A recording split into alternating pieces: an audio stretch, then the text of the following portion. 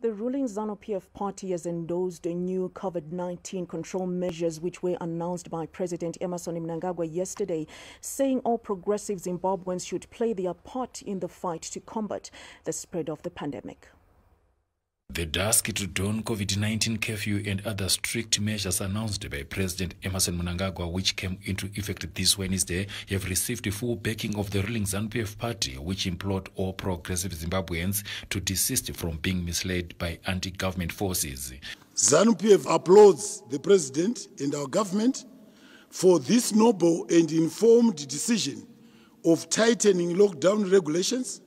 We implore Zimbabweans to desist from being deliberately and readily available to be misled by merchants of propaganda, fake news peddlers, and sworn enemies of the state, who have suddenly gone into an overdrive to disinform and misinform our people by insinuating that we have a military curfew.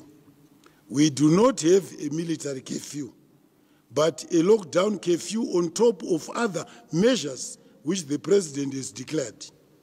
Those who violate those regulations will have themselves to blame. Comrade Namasa added that ZANU PF will not fold hands and watch while hostile forces put the country at risk.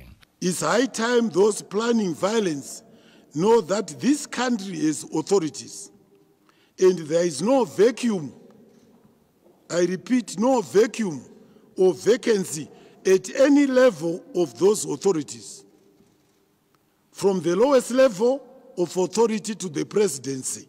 There is no vacuum, there is no vacancy. There is an authority, and that authority is constitutional. Let that be known unambiguously. Turning to the arrest of journalist cum propagandist Hope Ochingono, the ruling party said the media should be reminded that journalists are not above the law and anyone found wanting will be dealt with accordingly. Tintai Munengwa, ZBC News.